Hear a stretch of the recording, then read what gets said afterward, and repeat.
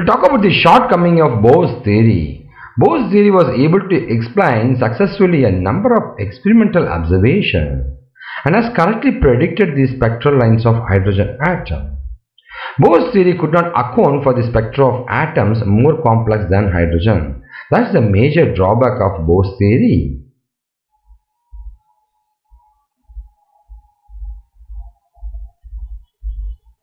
Bohr's theory does not give information regarding the distribution of arrangement of electrons in an atom. It does not explain the experimentally observed variation in intensity of spectral lines of the element. This is the major drawback of Bohr's theory.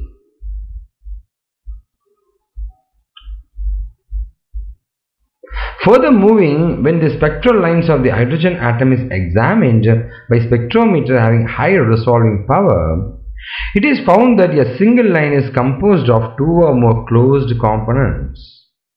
This is known as the fine structure of spectral lines. Bohr's theory could not account for the fine structure of spectral lines. That's a major problem. Still going further about a Zeeman effect. So this is referred to as Zeeman effect. I got your zinc.